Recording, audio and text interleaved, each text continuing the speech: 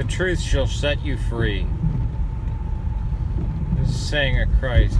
Paul goes into depth and tells us to cling to all that is true and to test everything. Now, with evolution, not Darwinism, because Darwin got a lot of things wrong, just like Freud got a lot of things wrong. Now, Freud got, a lot. I don't know. I think Freud got what most of what he said was incorrect. Yet, he started the field of modern psychiatry, or at least he's credited for it, or made it mainstream. And then you had guys like Jung come along who were a lot closer, who actually took into account the soul, modern psychiatry and psychology were born and were able to be perfected and actually help people. Sometimes they do more harm than good, but of evolution, let's say, there is microevolution. I don't know if anybody disputes that, but macroevolution, I don't believe in the slow mutation thing. I kind of am a Stephen Jay Gould type of guy that believes in jumps. So,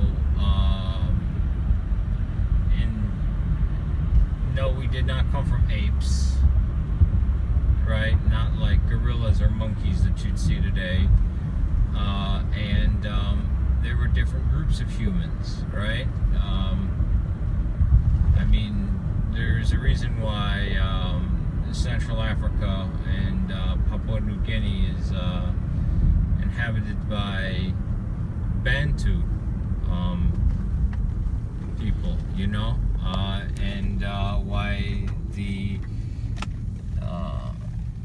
European Latins of Italy and southern Spain and southern and southwestern Portugal have olive skin, and that Swedish people and Nordic people tend to have blonde hair, blue eyes, and can get sunburned very easily.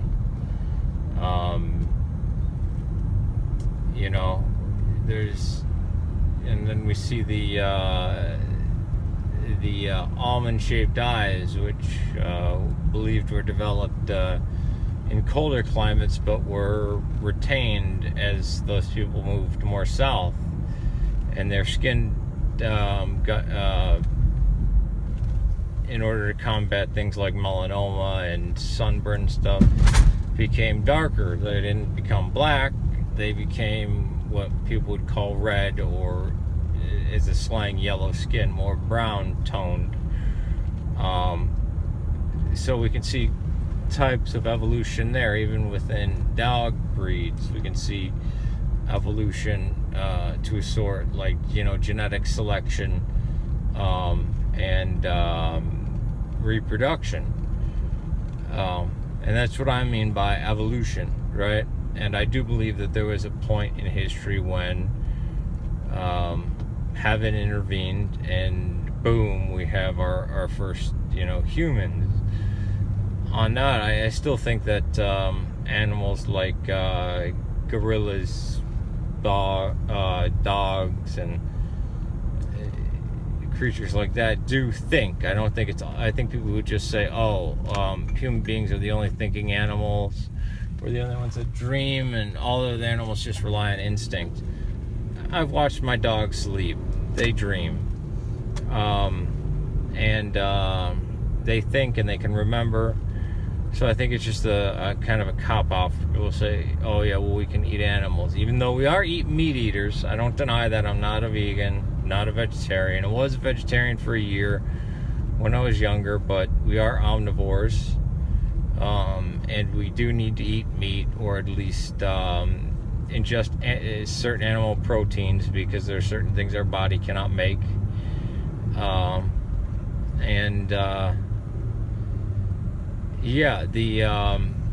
So this thing about evolution and young earth creationism, I think it's ludicrous, because I've not even met two young Earth creationists that agree with each other. I mean, they'll get in arguments with each other.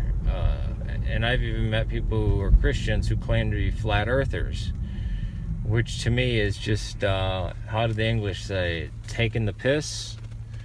I mean, I think they're just trying to be as controversial as they can, or maybe they're,